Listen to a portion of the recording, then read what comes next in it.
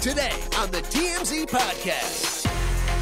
Welcome to the TMZ Podcast. Eric and Jason here. How you doing, Jason? Well, you're very excited about the Oscars, aren't you, Derek? What a night. I mean, the clock skipped forward an hour, but I didn't even mind losing the hour of sleep because I was so excited and buzzing about a very unusual Oscars, a historic event where Everything Everywhere All at Once won everything, basically everywhere. All at once. You and I both saw the movie. We talked about it at the time.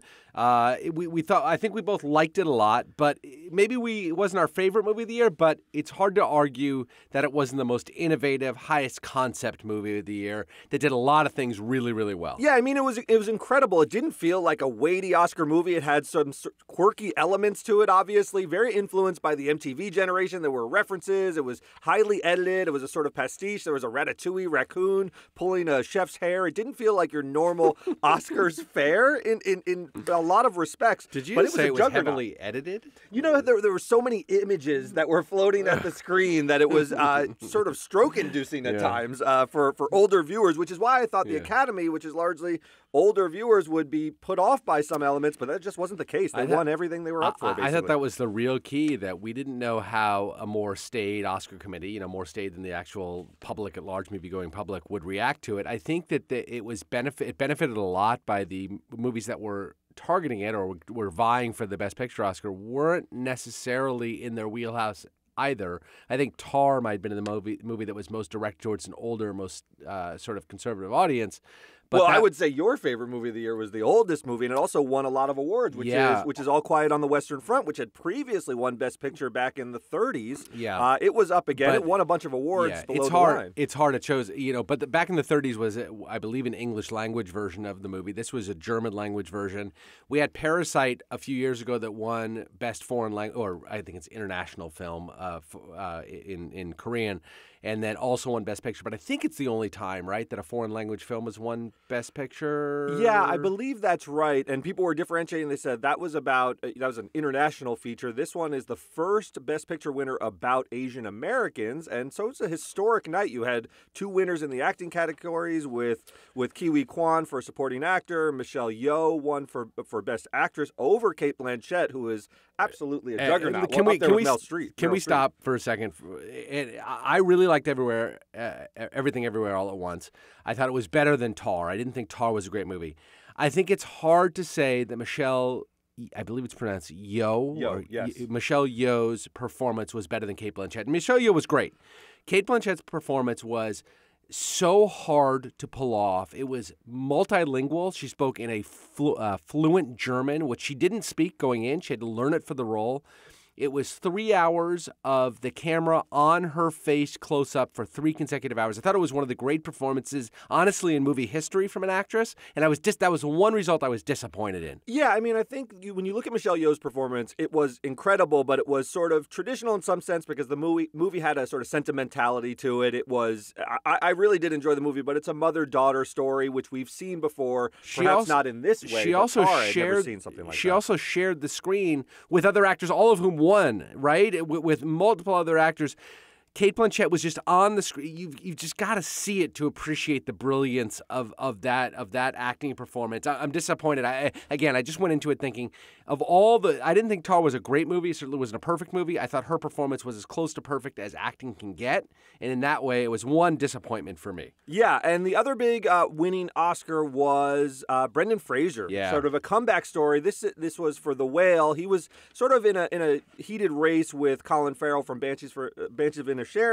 He didn't end up winning. Brendan Fraser had this big comeback story after the Golden Globes fiasco that he had been involved with many years ago. Gave a tearful, really impassioned speech. I mean, it was the only category in which somebody from Everything Everywhere wasn't nominated, and so that opened the door for Brendan Fraser. You got to believe, based on the rest of the night, had Everything Everywhere had a Best Actor nominee, it probably would have won that as well, based on everything else we saw. But Brendan Fraser, really heartfelt speech. People love to give Oscars. The Academy loves to give Oscars to actors and actresses who were once known as being really famous and had this comeback story. And we see, I mean, Jamie Lee Curtis is a great example. Not an actress who was ever really taken that seriously, I think, for her acting chops, although she's very famous, but then and obviously comes from Oscar, legendary Oscar-winning parents. Oh, did you see her say, "This one's for you, Mom and Dad"? Her mom, Janet Leigh, and Tony Curtis, her mom and dad, I thought was in the year of Nepo babies, her to give the sort of tribute she's spoken about being the ultimate Nepo baby. So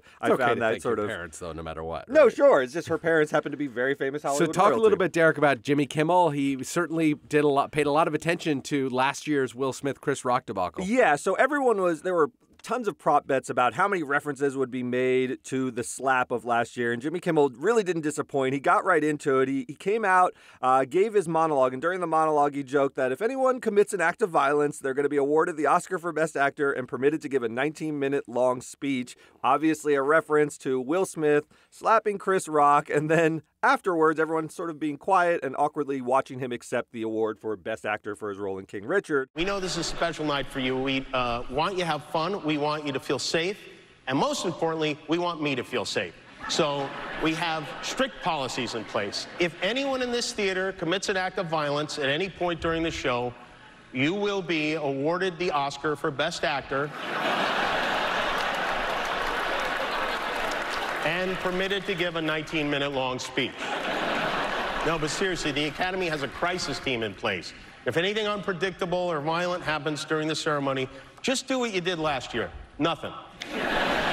Sit there and do absolutely nothing. Maybe even give the assailant a hug.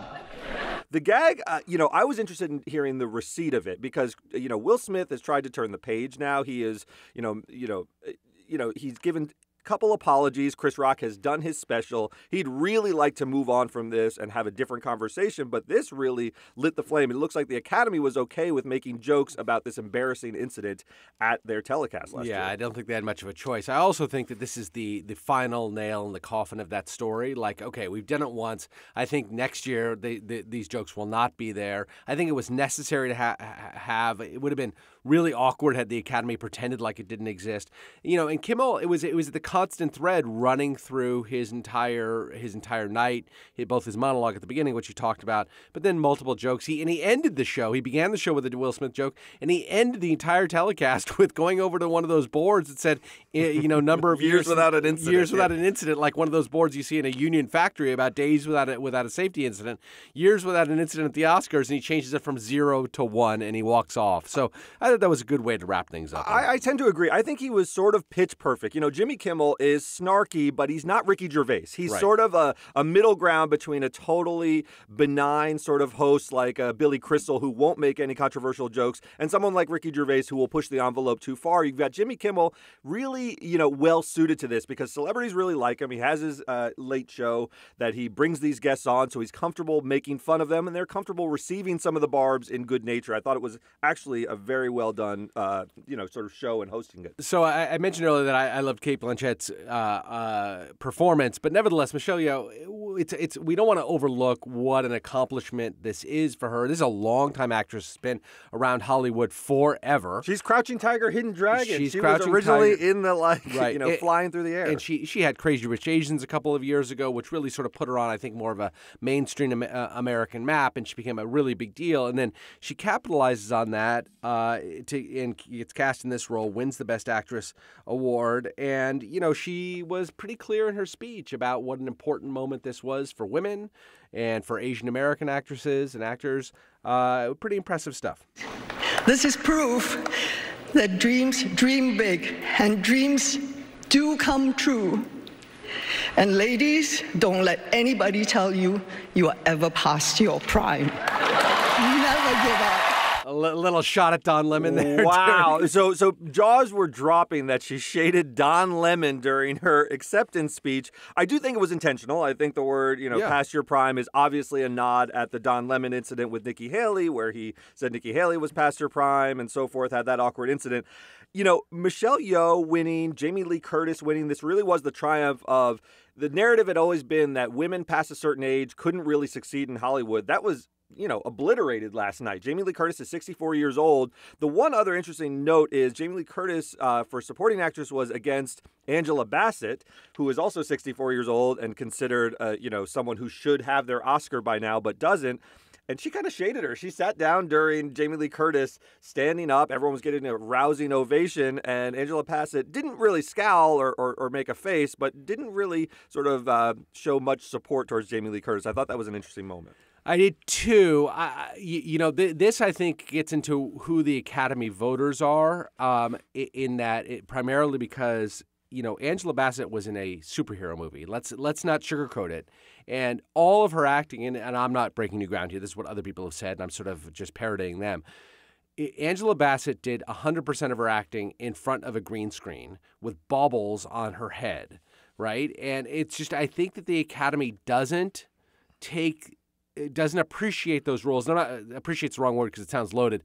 Doesn't look at those performances in the same light they look at performances that are done face to face, where you're in dialogue. There's actual scenery around you. There's actual sort of more reality to them, and I think that's true. Even when they do the little when they show each actress in their 10 seconds of each one of their performances before announcing the award, Angela Bassett is purely in front of a green screen. They didn't have her acting with anybody else. They had her delivering a monologue for 10 seconds in front of, flying spaceships and blue people behind her. I agree with you, and I've read a lot of this, that there's sort of, the Academy doesn't want to acknowledge the greatness of Marvel films, even though we're, 15, almost 20 years into this MCU experiment. It's obviously very successful, but they want to differentiate art from commercial success, and I guess that's also true in that Top Gun didn't win a lot of awards, and neither did Avatar.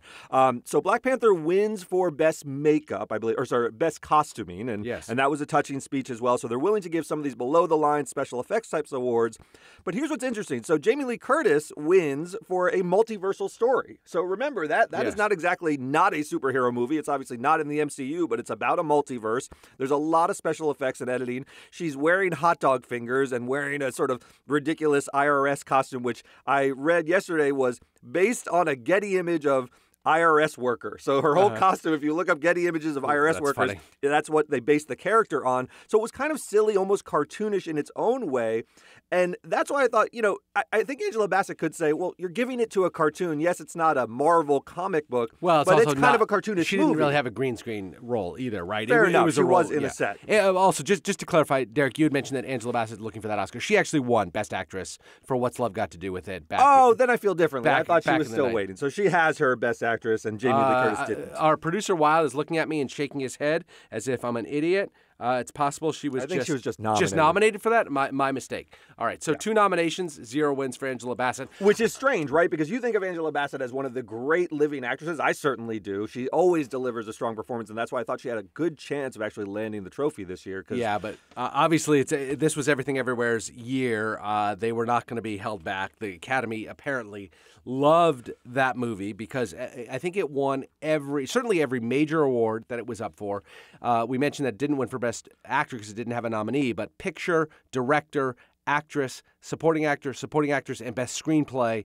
It ran the entire table of the more important, more well-known awards. I mean, you've got a handful of movies that do this kind of thing. Obviously, most recently, you have Silence of the Lambs, which did win the Big Five. This wasn't eligible, as you said, for the Big Five because it didn't have an actor nom.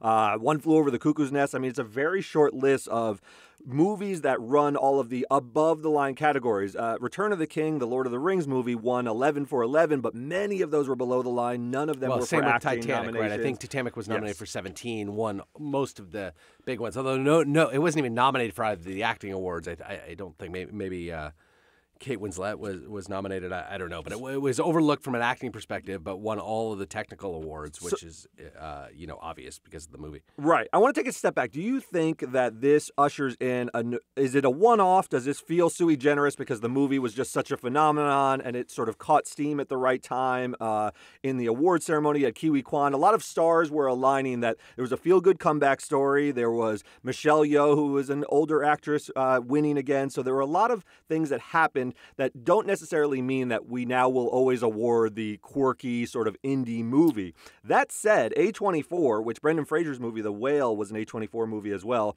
swept all of these big categories. And A24 is kind of an indie kind of studio. It's not Warner Brothers. Very much an indie studio. I mean, they've now signed contracts with Apple and others to do lots of things, but it's really something that this studio that most people haven't heard of swept every single major Oscar. They've been around 10 years, Jason. They've won 2 Best Pictures already. It's pretty remarkable. It really is remarkable. They also won 2 Best Actors now that they have Brendan Fraser and Mahershala Ali.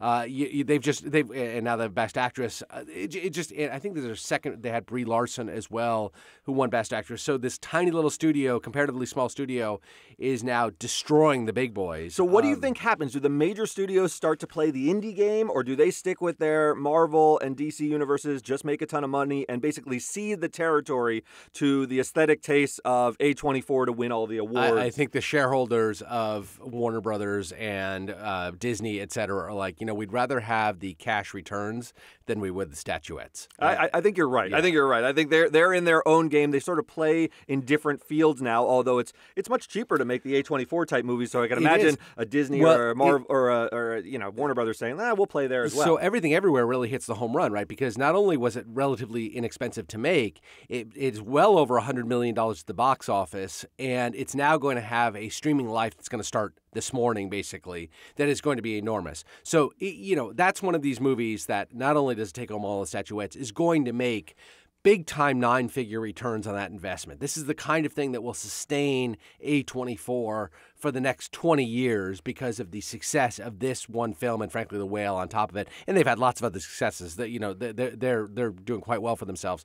But it's hard to overstate what an important moment this is for a relatively small studio and the hundreds of millions of dollars they're going to make as a result of this win. I think you're right. I'm excited about them. They've obviously got great taste. And one thing I'll say about Everything Everywhere All at Once is even though it was a smaller production, it didn't look like they saved money on it. It looked I agree. Amazing as a multiversal movie. I think it looked better than something like Doctor Strange, which is so obviously kind of green screened. This was a bit more grounded, and I'm excited to see what they do coming off of this, because you're right. Now they're no longer a darling. They're now going to be expected to come out with a top contender for Best Picture year in and year out. I want to talk about one more thing before we leave. Robert Blake. So Robert Blake passes away just shortly before the Oscars telecast, I think a few days, but with enough time to be put in the In Memoriam. And Jimmy Kimmel cracked a joke about it. He said, get out your telephones if you want to text in whether you think Robert Blake should make the In Memoriam. Now it's time for the interactive part of the show. Everybody, please get out your phones, even at home. It's time to vote. If you think Robert Blake should be part of the In Memoriam montage, text "Gimme a Blake" to the number on your screen, or to any number. Text that to your mother if you like. Message and data rates may apply. It got lots of laughs. Funny because Robert Blake was put on trial for murdering his wife. Although acquitted. Acquitted, yes. Yes. And so, I don't know. I'll be honest. When I heard the joke, I sort of chuckled, but then I was like, is that a very tasteless joke about... That guy had a family at some level, and we were joking about his death not being eligible for the In Memoriam. I thought it was a little weird given the timing. There are no tastelessness in jokes. They are funny or they are not funny, and this one was funny. All right. We'll end it there. See you guys next time. Bye.